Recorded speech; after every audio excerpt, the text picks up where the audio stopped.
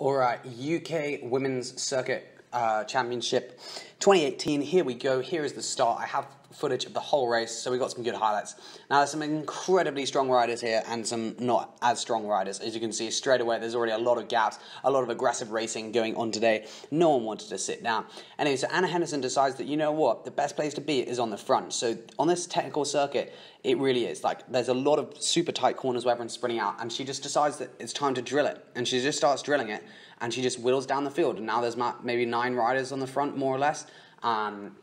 A couple else coming across, but Anna Henderson really, follows this move by Crumpton. Beth Crumpton, I believe, is from Story Racing. Does a little attack, and then Anna Henderson is like, you know what? I'm going to attack again. So she goes off again. And on a little Bianchi Ultra, she is just absolutely flying around these corners and just destroying everyone else. Like, no one can seem to be able to match her in the cornering. Sprinting out of corners, she's faster than everyone else. And she just goes, and everyone else, I think she's like 19 or something, and she's just absolutely destroyed this race.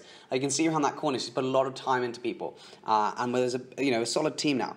We now have Nikki Juniper and Rona Calendar, who are chasing. Team Breeze have a lot of riders. They're in the red kit. They have a lot of people trying to chase her back, and they just couldn't do it. Look, here you've got 1, 2, 3, 4 riders there, and it just kept on going out. She had 20 seconds, and then it went out to 45 seconds, it's now 5 seconds at the moment, but it literally just kept on going out.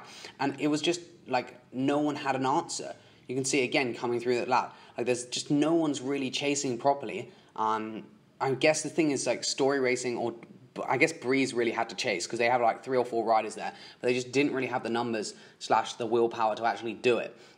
But look now, it's just they don't seem to be panicked, these riders. I don't really get it. They just seem to be completely cooked, all of them. And Anna Henderson is just in a completely different league. Just kept on powering away. To be fair, she's a very good technical rider here. So it means she can basically out-corner everyone else. I think, around these corners. I think she was getting a lot of time there. And then on the straights, just sort of sprint because it's a super technical circuit. But again, you can see here, there's just no concerted chase. There's 4 of them just across the road. And no one's really trying to drill it to get her back. Around these corners, again, it's just pretty technical around these parts. She isn't taking too many risks, especially with this one because it's a double right-hander. But yeah, it was a great race, to be honest, because she just smashed it. Again, you can see here's a couple people getting excited on the front. I believe this is Nikki Juniper. I think it's very hard to tell the numbers because the commentary was quite fucked. But yeah, this is Nikki Juniper and Rona Calendar, 100%. They've just attacked off the front, and you can see, she's got teammates. So there's a lot of people just chilling out. This was then brought back, and then Joe Tinley decided, you know what, it's time to go. So she launched. And again, Story Racing here, they've got 2 people. They put someone on the front, but they're not really getting her back. Anna Henderson is now out the saddle, just destroying people again. Just kept on lapping people. She just lapped so many people. This circuit is only about maybe a minute 40, a minute 50 for the women, and she at the end of the race finished with a minute advantage. So she really did just sort of destroy. We now see a drops rider, who one of the real big riders, racing in the Women's World Tour quite often. So again, you thought the drops team, they might be getting it back. This is, I believe, someone for Juniper Racing. He's trying to get across this gap, but it's just not really happening, to be honest. It's just not happening at all. Anna Henderson's now got a minute advantage. Coming into the last couple laps, and it was really she was just by far the strongest rider and decided to take absolutely no chances and basically just turned it into a time trial. Just went off the front and just launched it. As you can see, there's decent crowds out, to be fair. It was good they had the stream. It was a shame that the race was just so dominated by Anna Henderson because it wasn't the most spectacular race I've ever seen. But it was interesting nonetheless, and it was good to get some exposure of a team on form who are a UK-based team, and they're doing pretty well. I think they're one of the strongest women's teams, even though they're not actually continental or UCI approved. So anyway, here you can see is the chaser, who is Joe Tinley, who's just looking like she's really not in a great place. She's trying to get across, but it's just not going to happen. Again, out the corner, good acceleration, up to speed, and then that is pretty much it.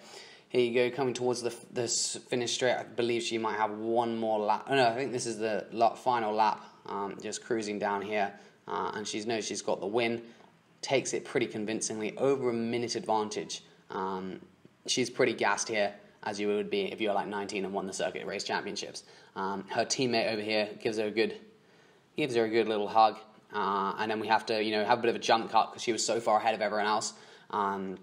And then, yeah, Joe Tinley came in for second place, I believe. And a long way back, a long way back for Joe Tinley, which was, yeah, she got silver, but not great. And then the sprint finish, Jess Roberts managed to get thirds for Team Breeze, as you can see. Oh, no, sorry, this is the second place still.